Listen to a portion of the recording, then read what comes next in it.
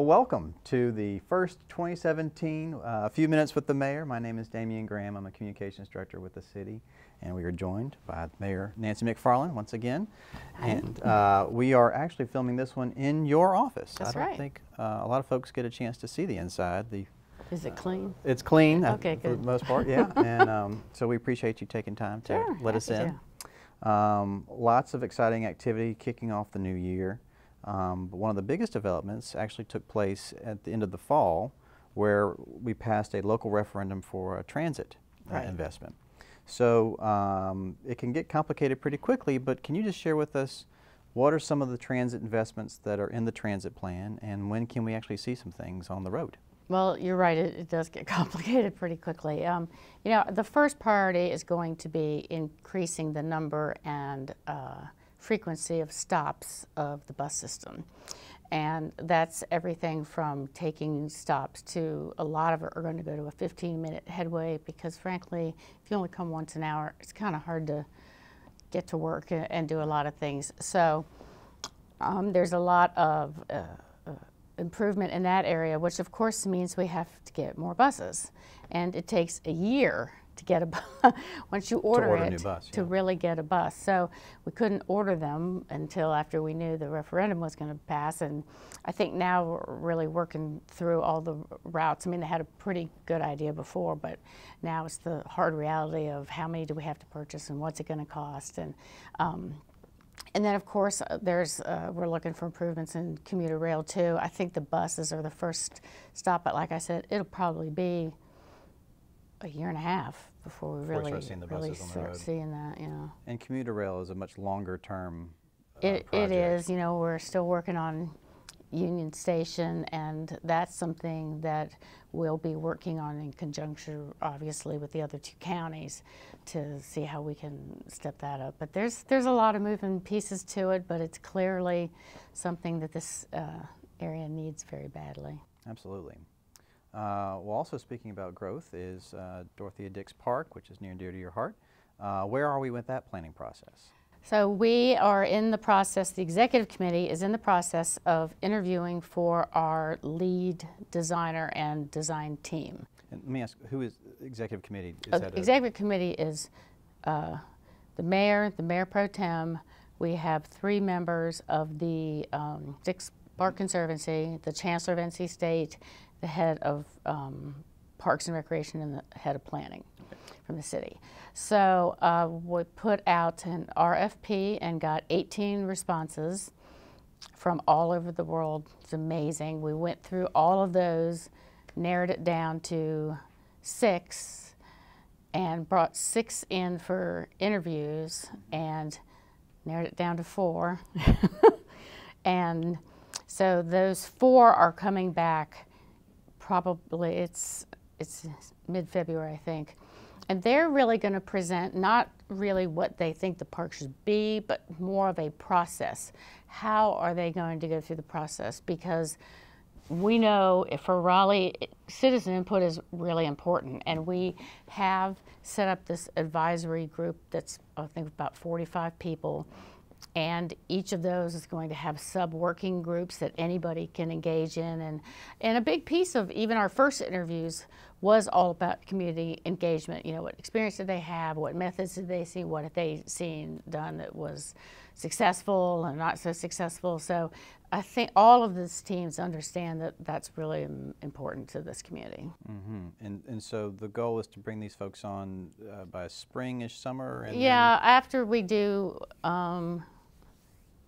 the interview of the 4, I hope we can knock it down to 1. I mean, they're all great. It's a great problem to have. They're all so good that it's really hard to... Well, it's a good problem to have. It is a really good problem to have, so we're very fortunate. And so, Mayor, this section that they're working on, though, that sort of pre-planning process, is how long? Is it a couple years? Well, I think the whole master planning process will probably take a couple years after we get them going. And it's, you know, in looking at the resumes of all of these design firms, I mean, we have everything from people that did the High Line to Governor's Island to Memorial and Houston. Some of these are 1,400-acre parks. Some of them are small. I mean, it's a very eclectic group, but we are able to kind of see how long those processes have taken. But the master planning process will be, an overall master plan, that will be implemented, decades. Sure. To really get, and we'll, start when DHHS is moving off or when we have control of certain areas and see how we can start to implement it once that plan is done. It's an ongoing process. I don't, it will actually probably never end. Well, but we're getting started, and that's the exciting part. So we are at the beginning of a new year, and Yes. you never know what's around the corner. I mean, that's for sure. That's the truth. So, and that was certainly the case this time last year, and there was a lot of headlines over the course of the year about what was going on between the state legislature and municipalities, and I thought it was worth asking, how is local government different from state government, and how do we work together or try to work together? Maybe share something about that. Well, local government is very different from state government, but I think that there's one key difference that a lot of people may not know, and that is that North Carolina is what's called a Dillon state, and many states in the country are what's called a home rule state.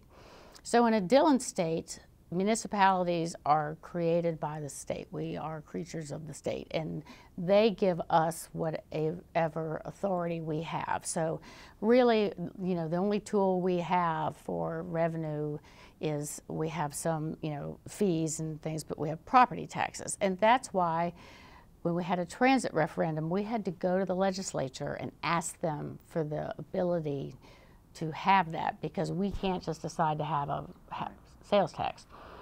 South Carolina is a home rule state. So Joe Raleigh, who was the mayor of Charleston for 40 years, had the ability to use many different tools. When they decided they wanted to renovate Charleston and turn it into this amazing, tourist destination, they have more tools readily available They can to decide them. themselves. They can decide themselves. And so I think that's where you see a lot of the conflict that keeps making the news, because, this North Carolina, like states around the country, more people are moving to the cities, and the cities are really the, more and more the economic engines of the state. And that means that the needs of the city are very different than the rural areas, and the rural areas are suffering. I mean, there are a lot of rural parts of North Carolina. They've seen businesses leave, and so here you have a state legislature that's trying to create rules for everybody. And what we really want, I would say, as a mayor of a large city, is to just be at the table and just be part of the conversation. And, we have a good relationship with our Wake County delegation, and it's just all about keeping those lines of communication open and developing personal relationships with people and being able to sit down and talk through things. So, well, it'll certainly be an interesting year. Yes. And lots of activity. So as we've just closed out the year, and so let me finish this with what did you do for New Year's Eve? I went to first night. First I night did. I downtown? went to first night. I did the parade. Went to Oro, which is a great restaurant, and then went to hear a couple bands Good for you. that were good. I wasn't out too late. I was asleep by 9:30, so I'm pretty boring. Well, Mayor, we always appreciate you taking time to spend with thanks. us, and also letting us come into your office, which is great. Anytime. So we will see you next time. Awesome.